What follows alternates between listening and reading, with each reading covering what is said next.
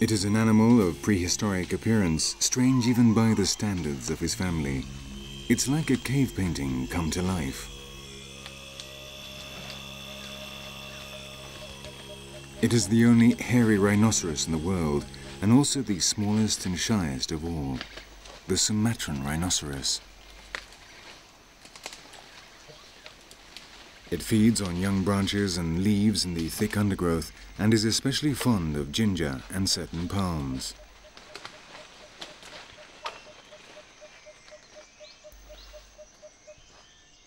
Weighing 800 kilos, it is the largest herbivore living exclusively in tropical rainforests.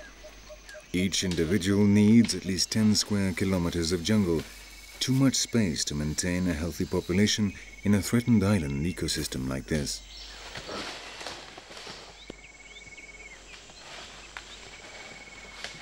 And so it's a solitary wanderer, its tiny population well on the way to extinction.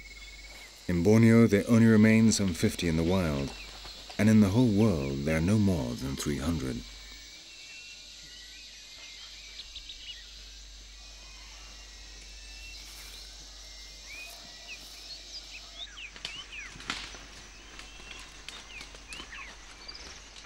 This is one of the last large males of the ancient Disro rhinos.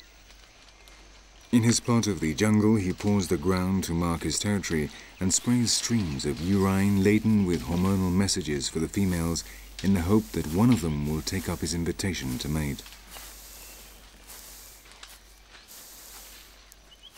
But increasingly, these messages receive no answer.